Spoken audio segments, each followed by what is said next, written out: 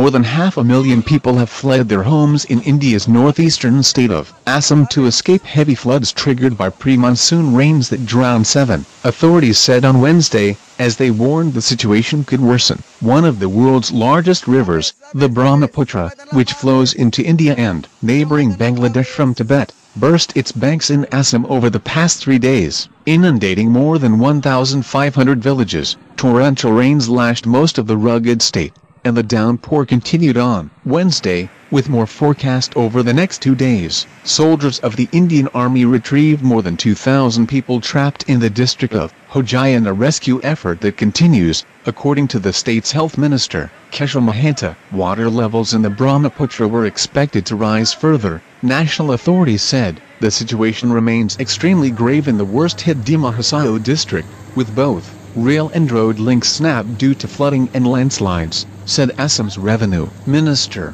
Jajan Mohan, who is overseeing relief efforts there. Meanwhile, cities elsewhere in India, notably the capital, New Delhi, are broiling in a heatwave that has engulfed much of South Asia. Soaring temperatures in parts of Pakistan and India in recent weeks have forced schools to close, damaged crops, put pressure on energy